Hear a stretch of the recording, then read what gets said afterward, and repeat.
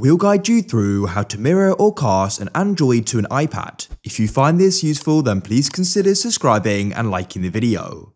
Doing this is really convenient as you can go and have your Android even bigger on the iPad. So let's get started. Come onto the iPad and go and open up the App Store like so.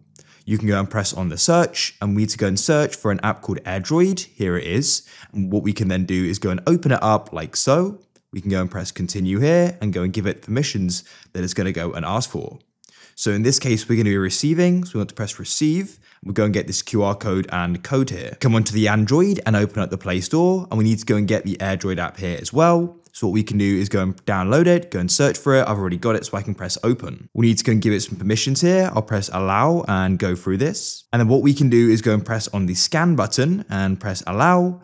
And what I can then do is go and scan the QR code on the iPad. On the iPad, we can go and press accept. What we can then do is go and press start now, which is recording or casting, and I can then press OK. And you can go and see that my Android screen is now on the iPad.